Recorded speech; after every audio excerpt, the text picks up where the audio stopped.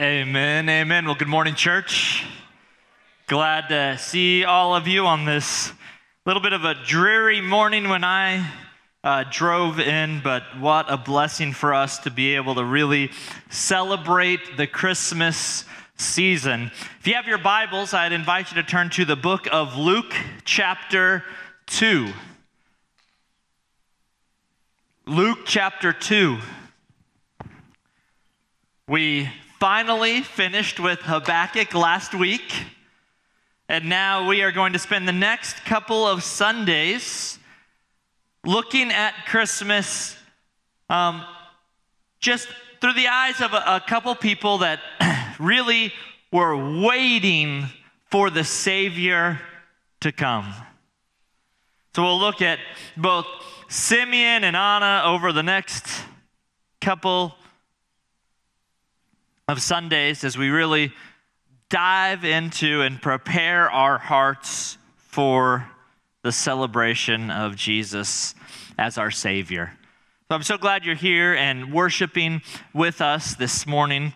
I want to let you know about a couple of things, of ways that we worship the Lord. So we worship God through singing songs about Him, singing songs to Him. We worship God through studying His Word and seeking His heart in prayer. We also worship God through the giving of our tithes and our offerings. And so there's a couple ways that you can give.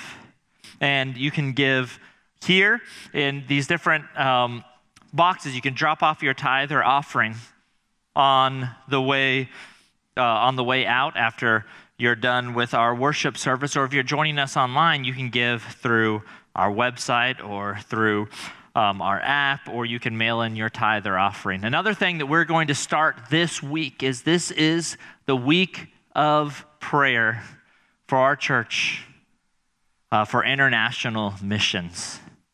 So we've set a pretty audacious goal as a church for Lottie Moon. And I believe we have a video kind of queuing up talking about Lottie Moon and the importance of international missions.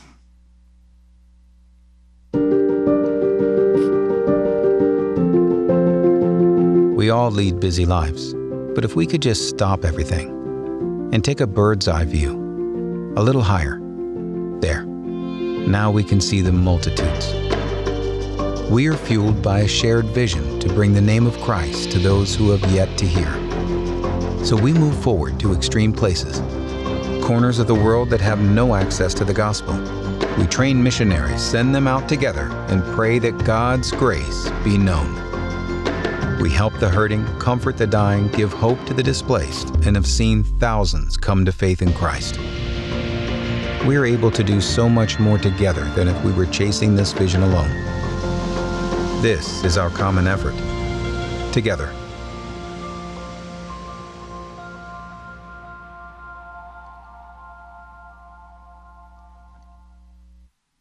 So 100% of our giving to the Lottie Moon Christmas offering goes to support international missionaries. There's over 3,000 missionaries on the field right now who are taking the gospel to hard-to-reach places. Our church has set a goal of $27,000 this year to give to Lottie Moon. We hit over 26 last year, so we said we got to go for 27, and we're so blessed to be able to support missionaries who are taking the gospel to the ends of the earth. So people who need desperately to hear about Jesus. So this whole week, we're going to offer different opportunities for us to be thinking about international missions, be praying for international missions. On Tuesday night, you'll get to see a video where Pastor Andrew got to interview a retired missionary who was in Chile for 30 years, and she'll be sharing about taking the gospel there in South America. We're going to be focused, our week of prayer is really focused on the country of Mexico. We'll have different opportunities to be praying for the Mexican people in ways that we can continue to reach people with the gospel. And we're really serious about that. And you know what, even one thing you can do right after this service, you can go out and you can get a cup of coffee. And what we're doing is we're giving proceeds from our Cornerstone Cafe all towards Lottie Moon this month. So a lot of different ways that we can be about taking the gospel to the ends of the earth. Because if we really believe that Jesus is the greatest gift, then there are billions of people around the world who need to hear about Christ. So I want to ask you to prayerfully consider giving above and beyond your normal tithe to give towards Lottie Moon so we can support taking the gospel to the ends of the earth. So thankful. You know, our church has multiple people who are going overseas, who are already serving overseas through the IMB. And think of how we are going to support the work that they are doing. So I want you to just be praying about Lottie Moon and praying about what you can give as we really want to see the gospel go to the ends of the earth. Well, Luke chapter 2, as we start to set our eyes towards the manger, as we start to think about Christmas, as we get ready for all of these things, we're going to look at Christmas a little bit differently because we're actually going to skip forward a little bit, okay? You'll get to hear a lot about Christ's birth. We're going to look at something that happened right after his birth, just a few days after in Luke 2, and see how Simeon and Anna reacted to encountering their Savior for the first time. So I'm thankful that you all are nice and comfortable, but I'd ask for you to please stand in honor of the reading of God's word. My friend Jonathan is going to be reading for us from Luke chapter 2 this morning. When the 8 days were completed for his circumcision, he was named Jesus, the name given by the angel before he was conceived. And when the days of their purification according to the law of Moses were finished, they brought him up to Jerusalem to present him to the Lord. Just as it is written in the law of the Lord, every firstborn male will be dedicated to the Lord, and to offer a sacrifice, according to what is stated in the law of the Lord, a pair of turtle doves or 2 young pigeons. There was a man in Jerusalem whose name was Simeon. This man was righteous and devout, looking forward to Israel's consolation, and the Holy Spirit was on him. It had been revealed to him by the Holy Spirit that he would not see death before he saw the Lord's Messiah. Guided by the Spirit, he entered the temple. When the parents brought in the child, Jesus, to perform for him what was customary under the law, Simeon took him up in his arms, praised God, and said, "Now, Master, you can dismiss your servant in peace, as you promised, for my eyes have seen your salvation. You have prepared it in the presence of all peoples, a light for revelation to the Gentiles and glory to your people Israel." His father and mother were amazed at what was being said about him. Then Simeon blessed them and told his mother Mary, "Indeed, this child is destined to cause the fall and rise of many in Israel, and to be a sign that will be opposed, and a sword will pierce your own heart, that the thoughts of many hearts may be revealed." Let's go to the Lord in prayer this morning. God, we love you. We are thankful for your word. God, we're thankful that you are a God that keeps your promises. And just like you kept your promise to Simeon, God, we know that you'll keep your promise to us. And we're thankful, Lord, for the promise of salvation through your Son, Jesus, and how we get to celebrate that as we think about your Son coming and born in that manger 2,000 years ago. We pray, Lord, that for the next few moments, you turn our mind's attention, our heart's affection to you and to your word. God, I pray that you'd speak to us through your word. And God, I pray that in the busyness of this Christmas season, or that we wouldn't get our focus off of you. So reorient our hearts towards you this morning and speak to us through your word, Lord. We love you. It's in your Son's name we pray. And all God's people said, amen. So Simeon has been given a promise from God. And this promise is that he will see the Savior before he dies. It's a great promise, but it's kind of an open-ended promise. You know, God apparently revealed to him, you'll see the Savior, but he did not give him an exact time, right? So he's just kind of waiting expectantly, but he doesn't know when it will happen. In fact, that's why I entitled this series over these next couple of weeks, The Wait is Over. The wait is over because Simeon had been waiting for so long, and for all of us who desperately need salvation, who know that our sin has separated us from God, and we need to be a way to get in right relationship with him. The fact that Jesus came and lived a perfect life and then died on the cross for our sins means that the wait is over for us as well if we trust in him as our Savior. But Simeon is waiting. Just imagine what's going through his mind as he is waiting. I don't know if you remember, but last spring, I showed you guys a video. One of my good friends from college, one of my college roommates, Tyler, his little daughter, Scarlett, was writing a letter to her future brother or sister. You see, my friend Tyler and his wife, Erin, they're adopting a child from Thailand.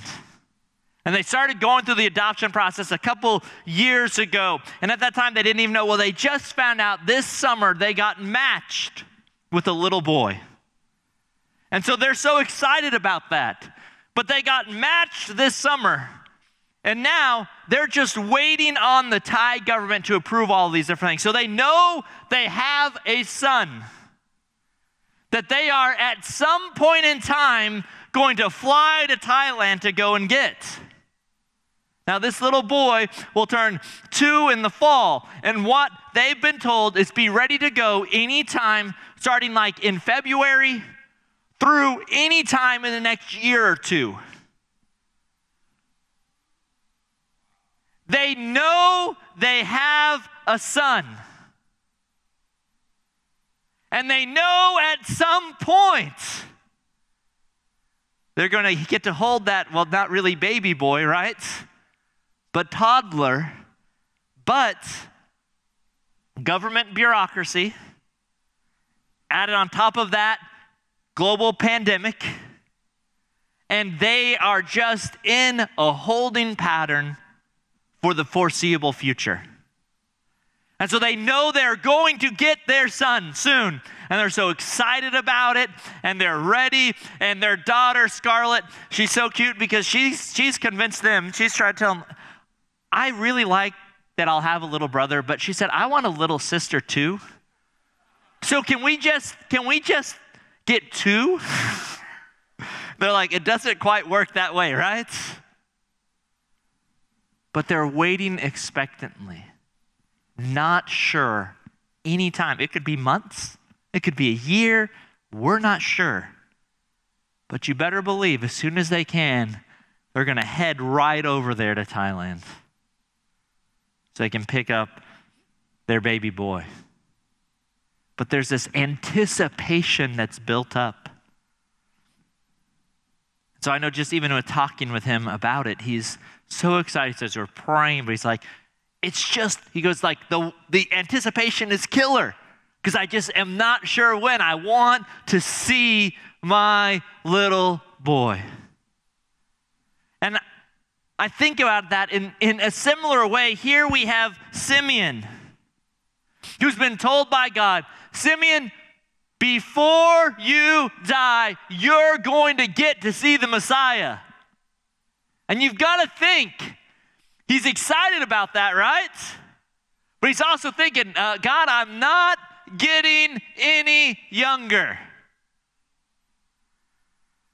God, I know you've given me this promise, but man, the anticipation has got to be building. And yet what we see here very clearly with Simeon,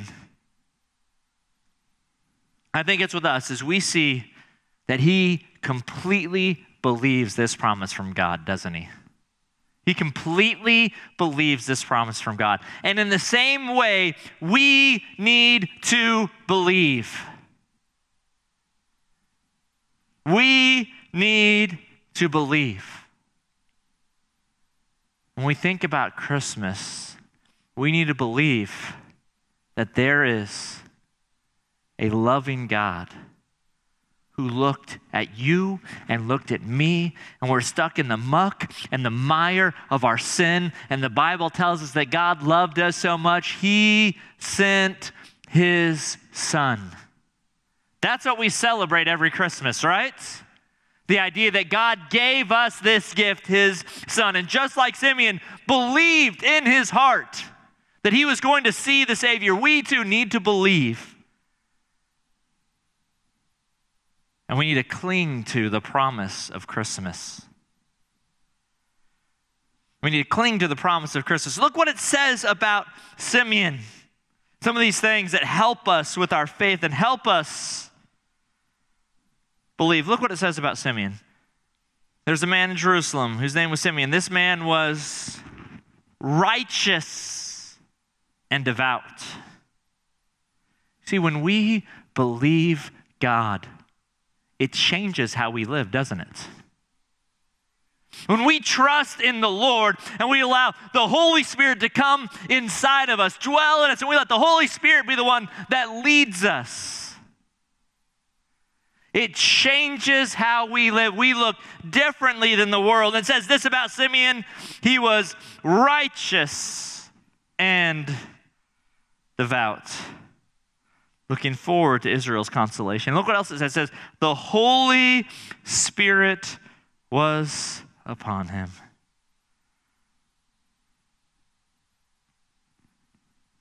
It had been revealed to him by the Holy Spirit he would not see death before he saw the Lord's Messiah. And when we have faith, God changes us, doesn't he? When we have faith, God changes us.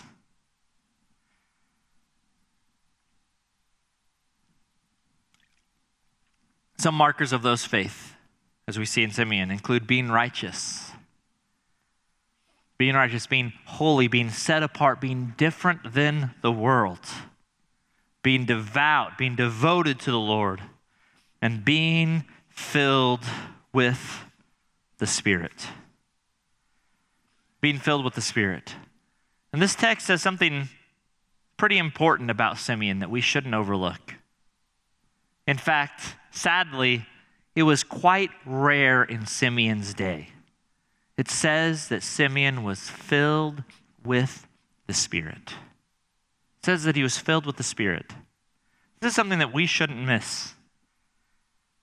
The Bible tells us that when we are saved, that the Holy Spirit comes inside of us. It says that God takes our hearts of stone and he gives us hearts of flesh. He gives us tender hearts, and the Spirit comes and indwells in us. And now our lives are no longer our own, right? We're bought with the price. So we honor God with our bodies and we follow the Spirit's leading. And what I want you to notice, look what it says about Simeon in verse 27. It says, guided by the Spirit, he entered the temple. He has an encounter with Jesus. I'd say it's because he's guided by the Spirit. And what I want to challenge you this Christmas season is don't miss the Messiah. Don't miss the Messiah. If your calendar is anything like mine, there's something I think every day leading up to Christmas. A lot of stuff going on.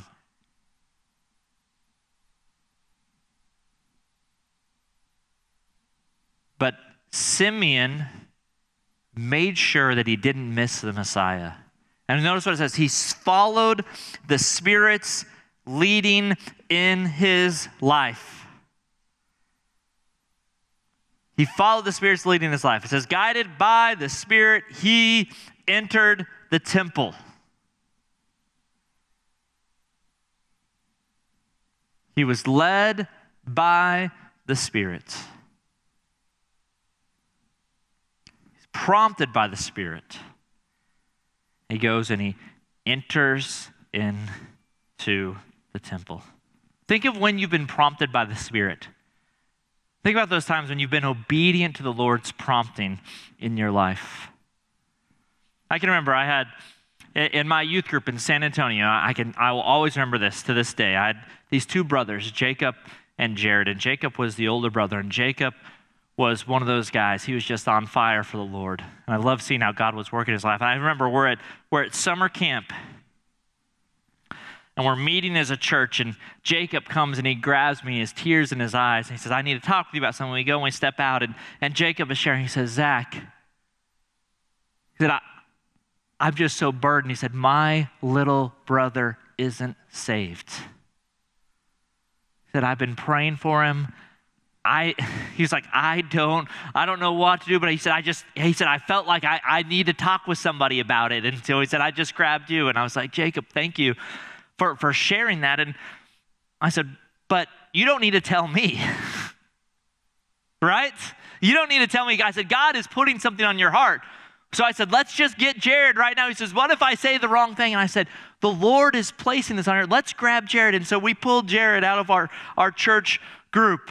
And I still remember that night as Jacob, with tears in his eyes, starts to share with his little brother how he loves him and he wants his brother to have a relationship with the Lord. And Jared, that moment, something happened in him. And I know as the Holy Spirit came upon him, and Jared confessed Jesus as his Lord and Savior. And I remember Jacob being prompted by the Spirit, being burdened for his little brother. And as I got to be there with Jacob and see his little brother come to Christ, isn't it amazing what happens when we're obedient to the Lord? When we listen to those promptings or those little whispers from the Spirit, those little urges, like, why should I go over here? Why should I do it? God, what it is, you've placed someone on my heart. It might be it's Christmas season. It might be I'm gathering together with family, or I'm at a Christmas party with coworkers, and I know I need to share about the reason for Christmas. So God, give me the words to say. I saw him do it with a 15-year-old boy.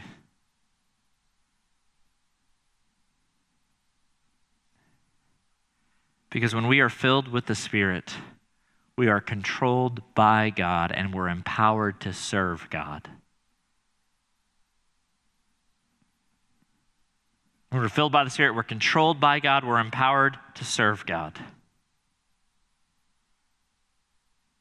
What if Simeon had ignored God's prompting to enter into the temple? I obviously think at some point he would have seen the Savior. But what if he'd missed out on that particular moment? We can't get distracted and miss the meaning of Christmas. We can't. There can be so much going on. There are signs of Jesus everywhere Christmas time, right? You can walk into a secular establishment like Starbucks, they'll be playing Christmas music. Think about how many people perform things like Handel's Messiah, right? Which is literally singing scripture. And yet we can miss out on the greater meaning. We can get so busy thinking, I got to get a present for this person, I got to do this, I've got to do that, I've got to go over here, I've got to do all these other things, and we can't let the busyness of this season overshadow our Savior. So many people miss out on what Christmas is all about. Look what Simeon does. Guided by the Spirit, he entered the temple.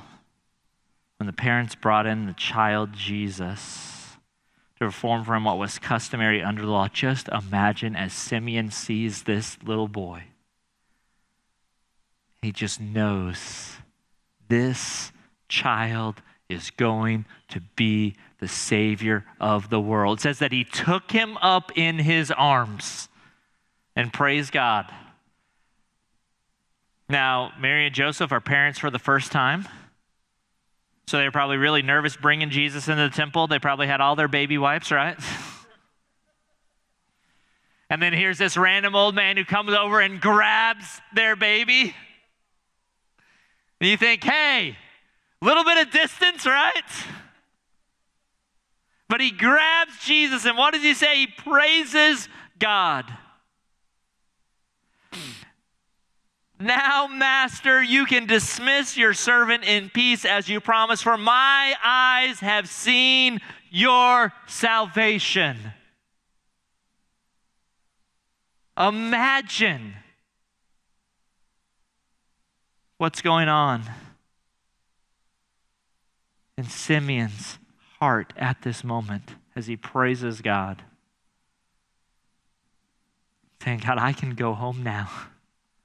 God, you've kept your promise. God, you are faithful. God, you are good. I have seen salvation. You've prepared it in the presence of all peoples, a light for revelation to the Gentiles and glory to your people, Israel. Simeon is full of praise to the Lord. Let it be said of our church this Christmas season that we are full of praise to God. Like Simeon, we need to praise God for providing a Messiah, don't we? We need to praise God and thank Him. Make sure that we're glorifying God for everything that He's done. And notice what He says about Jesus. What does He say? He says, He is a light for revelation to the Gentiles and glory to your people, Israel. Jesus is a light.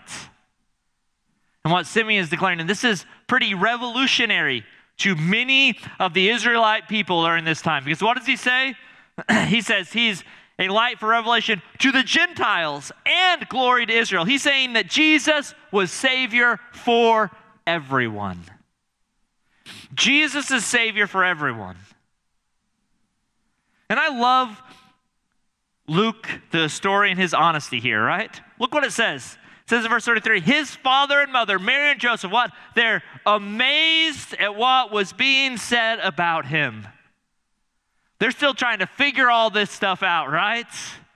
And here they have this little baby. They're taking him to the temple. They're dedicating him. And now all of a sudden they're hearing that he is the Savior. And they knew it. The angel told them, but still they are amazed.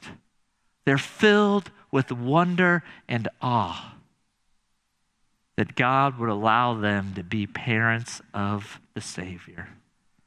And just like Mary and Joseph, we should be amazed at this Christmas miracle, shouldn't we? We should be amazed. And you know what? It would be incredible if the passage just ended right there at verse 33. But it continues.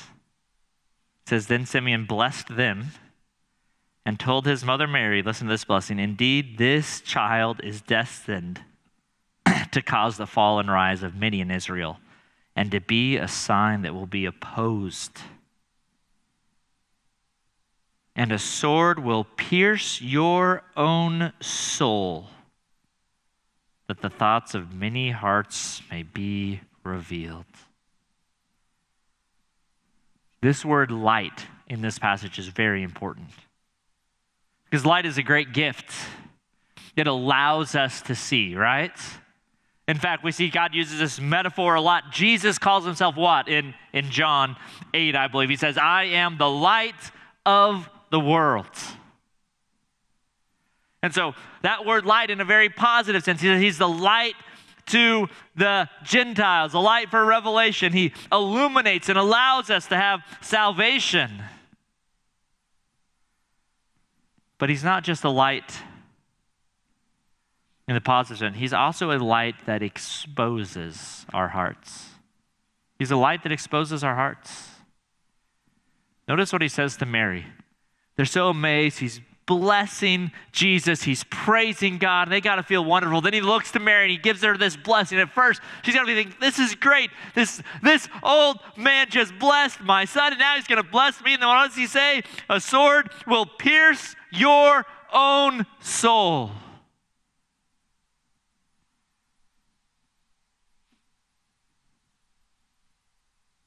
He says, Israel is going to oppose your son.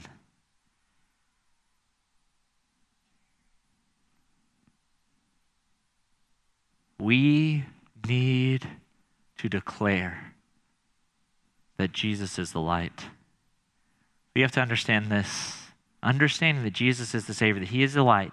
We either oppose this light or we surrender to it.